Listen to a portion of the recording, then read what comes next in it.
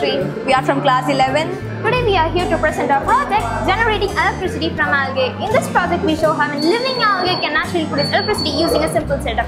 And here our aim is to produce a low-cost but eco-friendly method of generating electricity without any fossil fuels and without harming any gases. Here we found algae. During photosynthesis, these algae produces electron. Through the help of electrode, we can get some amount of electricity. This method is clean, renewable and can be scaled up easily. It can be used in schools, villages, smart devices where low energy is required. In algae, photosynthesis happens in a structure called chloroplast. The key place where the electrons are formed is called thylakoid membranes. In many rural and remote of the world still didn't get the access of electricity. By using this simple method, they can get electricity in a useful form.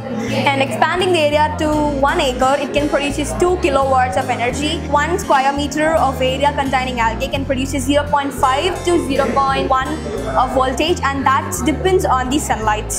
And through this project, we can understand that algae is not maybe our home, but also it can be a future energy of clean city. Household energy requirements, the setup must be much larger. The typical home needs 1 kilowatt per day.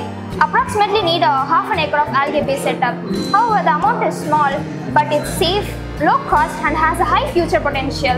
Through this illustration, we can understand that even a simple organism can produce energy, and this is just a beginning. And that's it. Thank you. Thank you.